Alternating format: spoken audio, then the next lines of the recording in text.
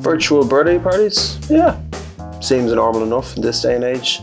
Staying safe, social distancing, saving lives. Capturing a wild badger and putting a little costume on him. Trying to make him to dance. And a strange robotic noise coming from it. My phone. It was a WhatsApp message. Hey, come along to Siobhan's B-Day party. Good old Siobhan. I hate the bitch. Party spirit with a big exclamation mark. Hardly necessary in this day and age. Now, initially I was confused. I mean, had shooting water up your anus become a celebratory event? Who was I to judge? But my wife soon corrected me. B-Day equals birthday. I apologise for the mix-up. I mean, ass-cleaning parties? It was hardly 2019. So, the day finally arrived.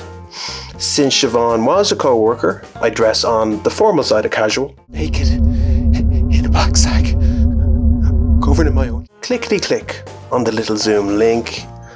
All the faces appeared. But I shut them out, just like the men in the white coats told me to. Hello everyone.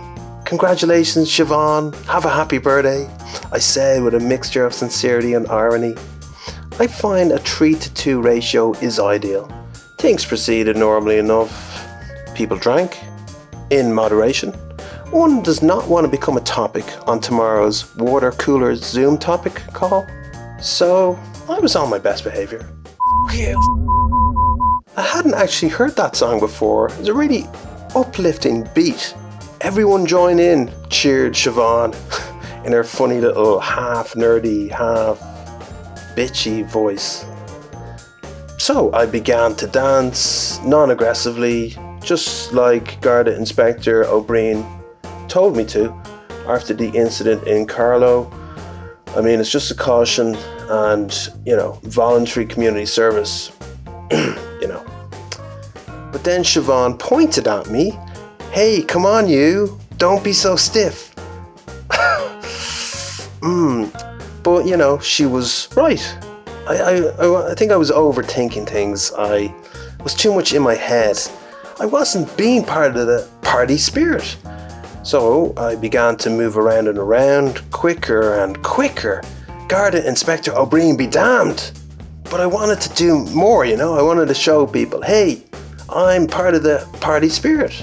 But my clothes were sort of holding me back, you know, and this black sack was so unrestrictive. And that's when I took out the badger from the cage in his adorable little outfit. Showed him what I've trained you to do. But he just sat there, looking at me.